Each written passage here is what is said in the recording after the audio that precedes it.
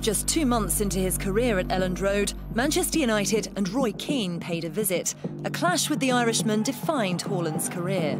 It was a sort of hostile atmosphere, and I think we were leading, but he just tried to tackle me, and I got the free kick, and he was sort of lying on the ground, and I just told him to get up, as I normally do with the players, you know, which is nothing more than that.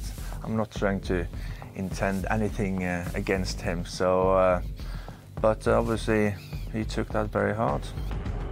Be really angry straight afterwards, but not like for months or years in this case. It was almost 4 years later, when Haaland played for Manchester City, that anger boiled over at Old Trafford. For 8 years I wasn't injured. Coincidence or not, that was my last 90 minutes in England. So is that a coincidence or isn't it?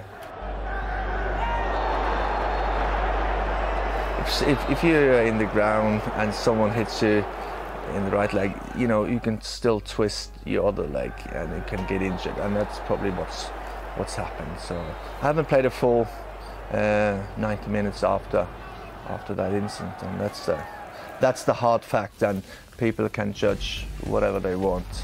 Obviously afterwards I found out, and he's already stated that in his book as well, that it was with intent, and he was seeking revenge and all those things. And I think that's a bit sad, you know, sad for football, and yeah, it was not good for me either at the time.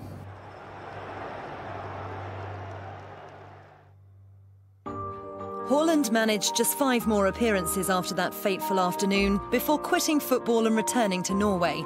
He reinvented himself as a business development manager and now works for the oil industry in Stavanger. Well, Norway used to be a quite a poor country before then, and then they found oil, and Stavanger has been the oil capital after.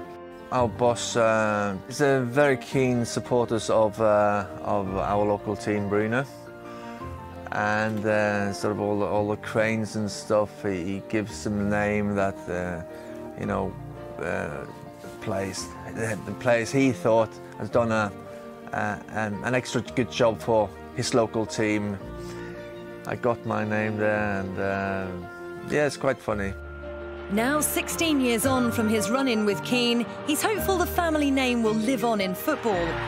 His teenage son, Erling Braut Håland, is starting his career in Molde under the stewardship of one of his dad's former international teammates.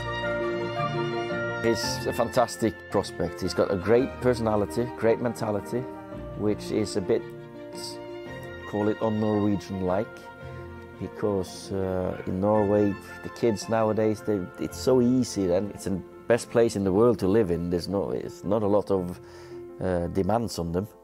But that kid, he's got a proper English mentality. The first cup round he started and he scored our first goal. So he'll be a top player. He'll if I get him to Man United instead of in Leeds and City like his dad played for.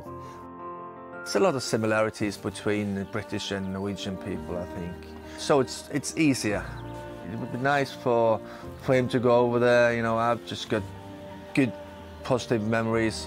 My career ended maybe early, but I'm trying to look back on the good years instead of the last 2 years. Everybody's got to finish sometime. I finished a bit early, but I still had some great years.